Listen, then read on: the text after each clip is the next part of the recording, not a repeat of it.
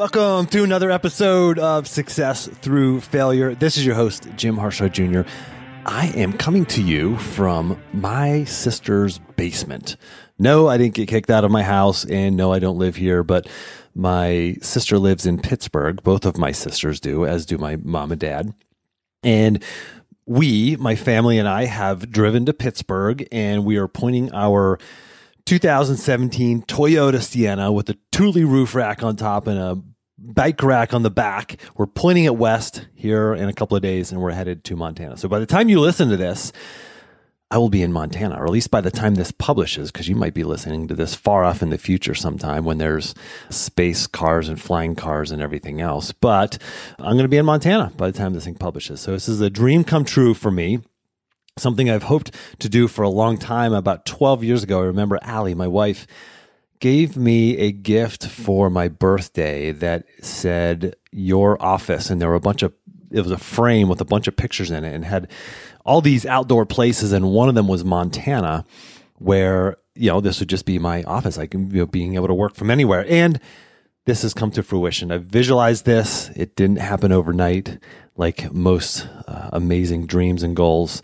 It took effort and courage and failure along the way. But I will be in Montana for about a month, working from out there, but taking a couple of days off. Well, actually, at least one day off every week, as well as the weekends to go on some great adventures and whatnot, taking a week off to travel out there and a week off to travel back. We're driving and going to hit some awesome national parks and all that good stuff. So with all that said, we are going to dive into an episode that I've been waiting to publish for a long time. This has been on my list. I keep this list of these episodes that I want to publish. And I've always wanted to crystallize the lessons that I've learned from all these amazing Navy SEALs and Special Forces guys who I've interviewed over the years of the podcast. Starting way back in episode 45 was the first time I interviewed a Navy SEAL. That was Mark Devine. And I've interviewed a bunch more since then.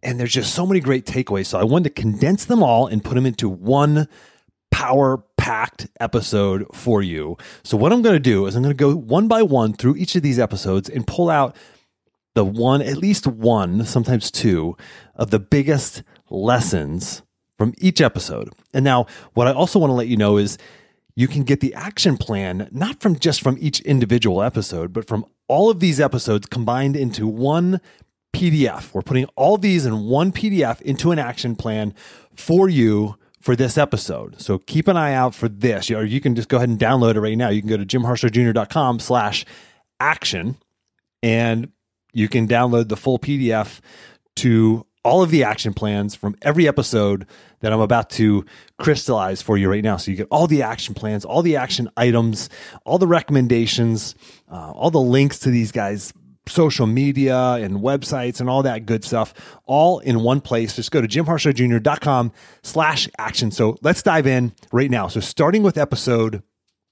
45, Mark Devine. Mark Devine is a highly sought after speaker and coach and author. He makes a lot of media appearances to discuss the Navy SEAL way of life. He was the man of honor, or they call him the honor man, the honor man in his SEAL Buds class, meaning he finished number one in his class. So kind of a badass. And there's a quote that he shared that is so powerful. And I don't want you to take this lightly, because this may be the very most important thing I say this entire episode, but it's going to be easy to glaze over, easy to go, oh, okay, that sounds great, Jim. What's next? Give me the next shiny object, right? But I want you to listen to this. This is a quote directly from Mark Devine, Navy SEAL. He said, quote, "I believe that we all have a unique and discernible purpose. We are here to serve in some powerful way. And I also believe that most people don't figure this out." And I hope that's not you. I hope you invest the time and energy and sometimes money to figure this out. I've done that. I've invested thousands of dollars with my coach to go through a framework to help me discover my own purpose. And this is actually one of the things that I do with my clients in an intensive session. So if that's something you are interested in, just you can find time on my schedule, you can go to jimharshawjr.com/apply if you want to schedule a free clarity call. But this is really, really important work. And this is coming from a Navy SEAL. And I also want to share this second piece from Mark Divine. He talked about the inner game. Okay, this is another quote directly from Mark. He said, "We have to cultivate a practice that I call, quote, sacred silence. Sometime every day sitting in silence. In the process, I teach, we start with breathing." So he starts with, he calls it box breathing. And I go more in depth into that episode. You can go way back to episode number 45, jimharshawjr.com/45, or just whatever podcast player you're listening to right now. You can go back to that episode around the 9-minute, 45-second mark is when he starts to talk about the breathing process. But this cultivating this sacred silence, Mark Divine does a lot of meditation and working on the inner game. So this isn't just for yogis and meditation gurus. This is for some of the highest performing people in the world. Okay, so that's episode 45, Mark Divine. Let's move on to the next episode with Tom Shea. By the way, there are 7 episodes, a total of 6 guys, but 7 episodes that we're going to be covering here. So Tom Shea is a retired Navy SEAL, and he's the founder of Adamantine Alliance, which is a leadership, team building, and training organization dedicated to rapid, sustainable growth for his clients. And this is a quote about failure. This is what Tom said. He said, "In the SEAL community, they decided a long time ago that the only way to be successful in combat is to constantly, in training, embrace failure, because during failure, you get to see what the real problems are." You get it? They internalize this. They internalize that failure is a necessary step in order to be successful. Like going back to my interviews with Tim Ferriss, it's like doing, short-term, low-cost experiments.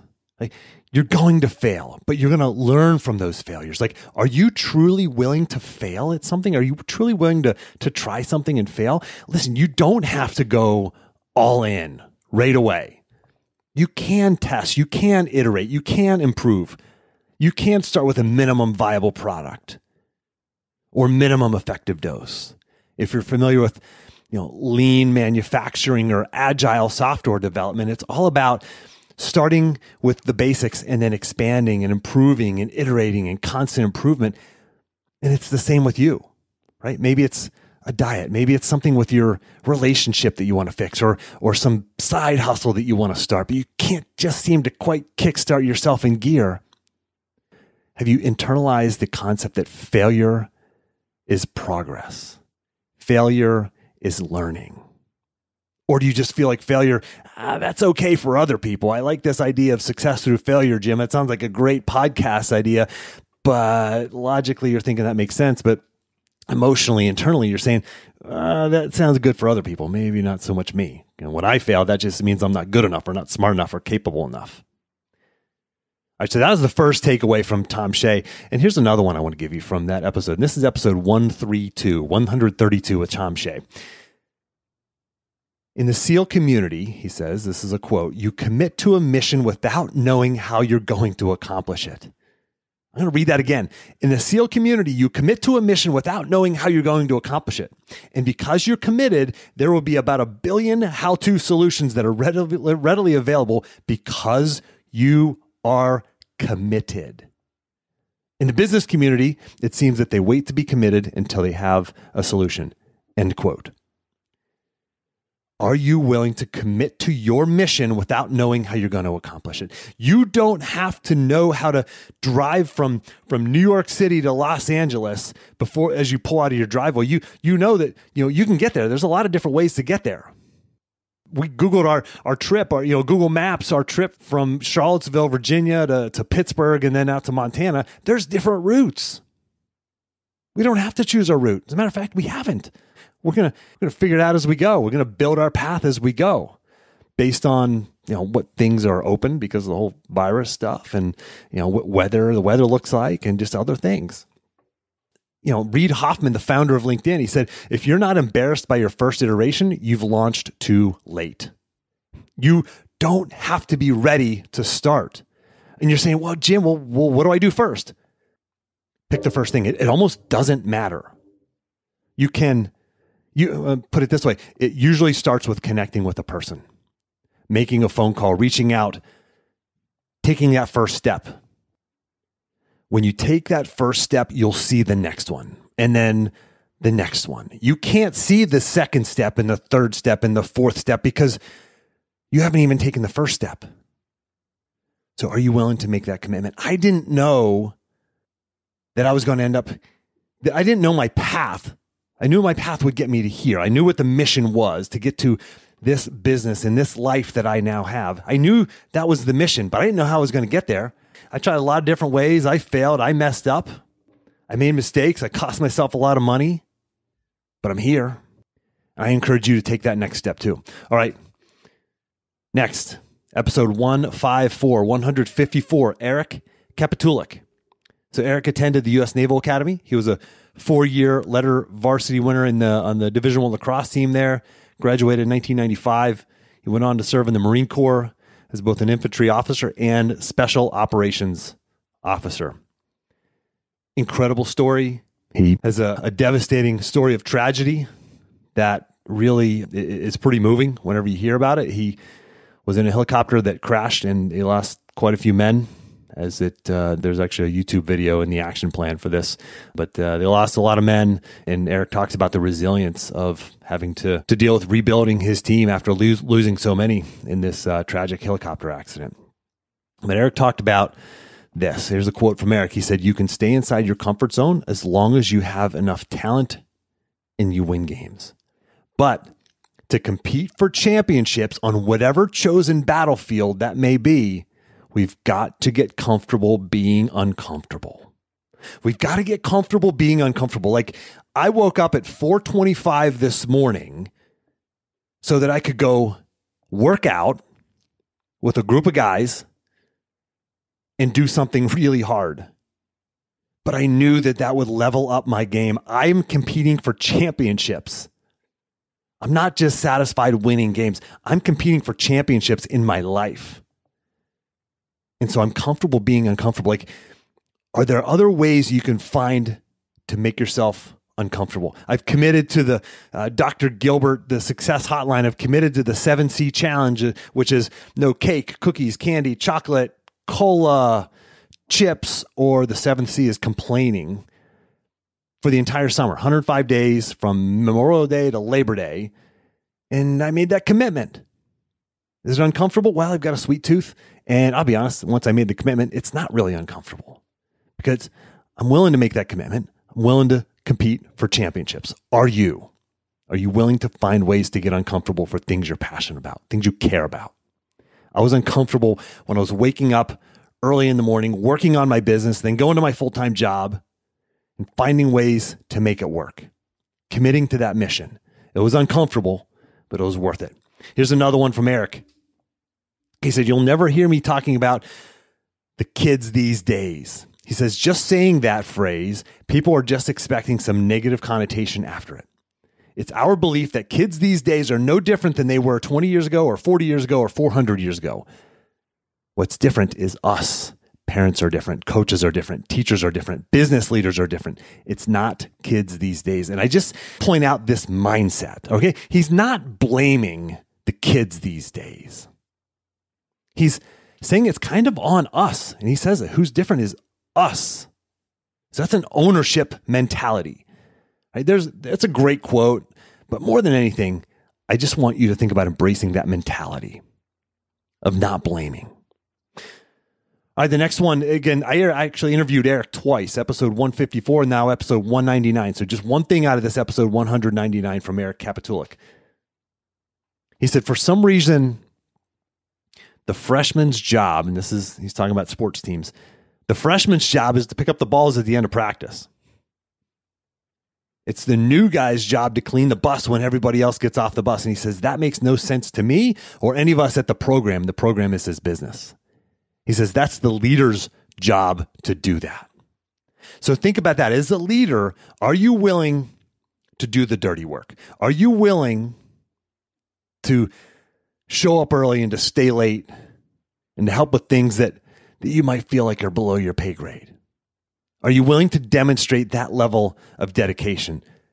Is that not below you? Or are those things just below me? I'm not going to do that. Sure, you might have other people who are going to, I'm not saying you have to take out the trash, right? But maybe you do.